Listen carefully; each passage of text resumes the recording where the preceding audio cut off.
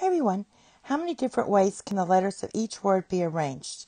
And what we were looking at is distinguishable permutations.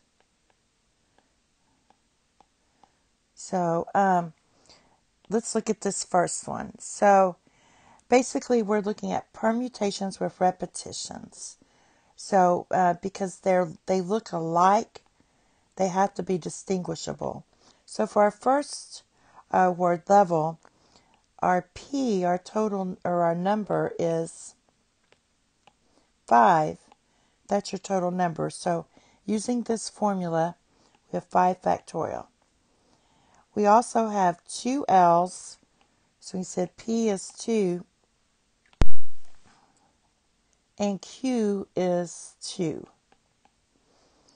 So you're going to divide by the number of repetitions, because when you arrange the words, they have to look different. So we're dividing by 2 factorial divided by 2 factorial. And that's using our formula. So we'll have, this is going to be 5 factorial is 120. And we're dividing this by 2 times 2. This is 2 times 1, 2 times 1.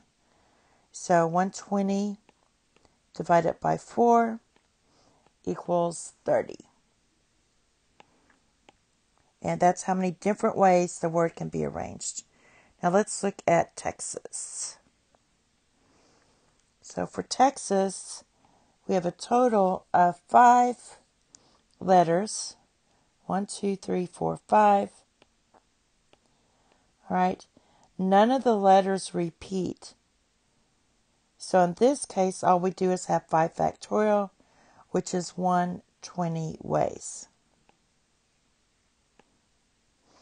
in which the letters can be arranged. Remember, permutations always deal, when you hear the word arranged, that's a permutation. All right. Next, pop.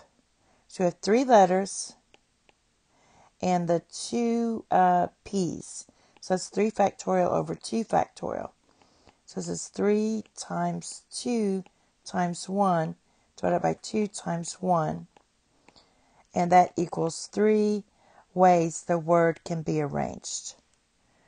All right, for parallel, we have, let's see where that word, 17. 1, 2, 3, 4, 5, 6, 7, 8. So 8 total letters. And how many P's? Just 1. We have 2 A's. And 3 L's. Now when you write this out, we're going to get, the best way to write it out is write it like 8 times 7 times 6 times 5 times 4 times 3 factorial. And then I write this 3 factorial, and we still have 2 factorial. 2 factorial is just 2. And then you cross these out. And you could say 2 goes into 8 4 times, and then you can multiply this out. This is going to be 3,360. Also, if you're just using a calculator, make sure when you use a calculator that you put parentheses on the denominator.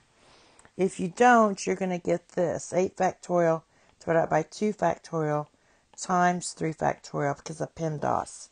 So always, we don't want that. Make sure you put parentheses. Now let's look at Alaska.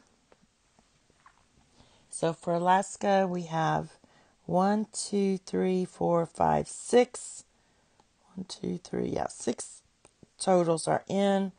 We have 3 A's, 1 L, 1 S, and 1 K. So you wanted to probably write this out as 6 times 5 times 4 times 3 factorial divided by 3 factorial. That crosses out. So basically you have 20 times 6, and that's going to be 120 ways that word can be arranged. And the last one is free.